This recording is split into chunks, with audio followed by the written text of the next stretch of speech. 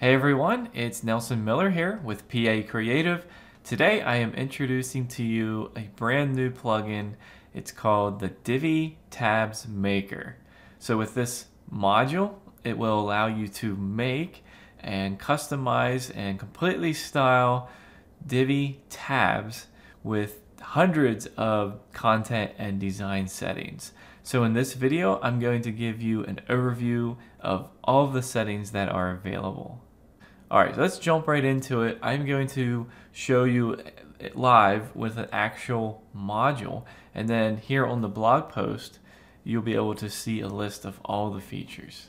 So you would add the module to your layout, just like any other plugin. Here you can see that the settings are starting right off with saying add new tab. So there's no tabs by default, so you would add a tab. And here you can see we're jumping right into the child module, so the actual tab, individual tab settings. Here you can see some of the options here. This is for the tab itself. So think of it as you're building the tab, not the content, but the tab. All right, so here you can show the title. Obviously you can write your title. Here you can also show a subtitle. And you could use an image or an icon. Here you can choose to pick an icon. You could actually choose an image, so it's one or the other there. And then of course there's design settings for all of these things. So there's actually a ton of features here. So I could change the icon size and color. Here's the placement. Maybe I want it on top. Maybe I want it left aligned or right aligned or whatever. And with these settings, everything is individual, but there's also like main tab settings. So like there's the main content settings and tab settings here, but then there's design settings. So I could make, each individual tab different, or here you can see I can make the active tab designed in such a way in different background color than the inactive tabs. Maybe the spacing is taller on the active one, or maybe I want to show like a little bit of the little pointy arrow thing, like this here, I guess. So there's just lots of different features. It's hard to cover them all quickly, so you're going to have to kind of explore that on your own. So I'll try to do it quickly and not, this is not a full in-depth tutorial. Okay, so back to like the main tab settings, first position. So we could do top, we could do on the left. In fact, let me actually add a couple here. All right, so there. We could do, like I said, top. If you had them on the top or bottom, maybe you wanted to equalize the tabs.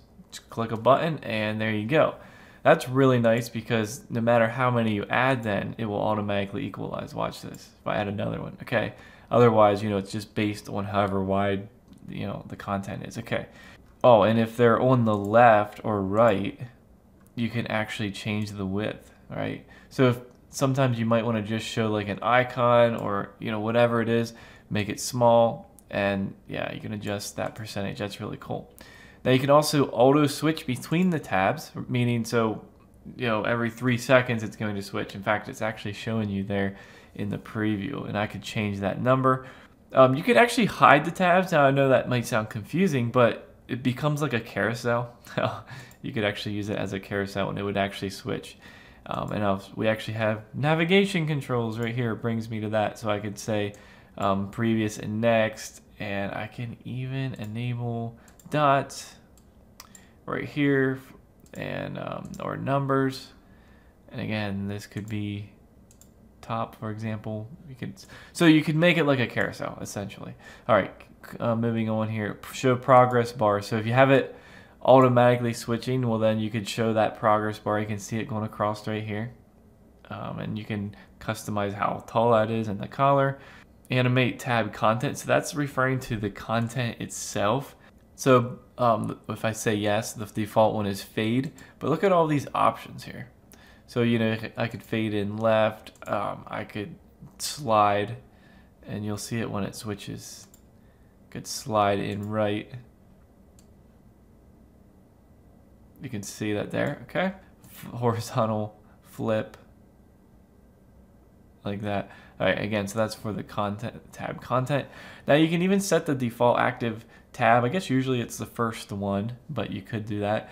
Deep linking is a really cool feature. So with this enabled, basically I can link to a specific tab, like this with the second one. I can right click on the front end, copy the link, and then go to a button or my menu or another page or wherever and paste the link, and it will link directly to that tab and make it active. So that's really cool. All right, so again, these are like the main tab settings, and then we have the main design settings. So here's like the icon settings. I could change the icon size, and again, these affect all of them, or I could do, you know, active tab, inactive tab. I could even go into the individual tab and change it. All right, so again, the icon right there, you can see it changing. Well, here's the active icon color, or background color. Inactive tab icon color. So there's settings for everything. The placement, the icon placement, padding, margin, border radius, border styles, border color. Again, this is for the icon, box shop. And it's the same for image size, placement, sizing, spacing, borders, all this stuff, right? Yeah, active and inactive tabs. So here's the progress bar color. You know, you could change that. You could change the height of that progress bar. Oh, is it updating? Yes, it is.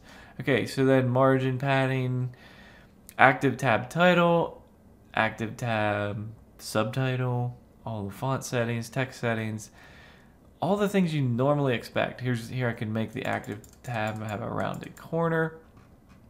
Don't forget you can adjust the space. Literally everything is customizable. I hope you're getting that point. Content, and that's another thing. So that's this area here. You could change the background, you could change the spacing and adjust the font sizing and all that. But anyway, one of the big things with content, if I would go in here to the actual tab, you could ignore this preview. Gets a little goofy sometimes with showing too, but content itself right here.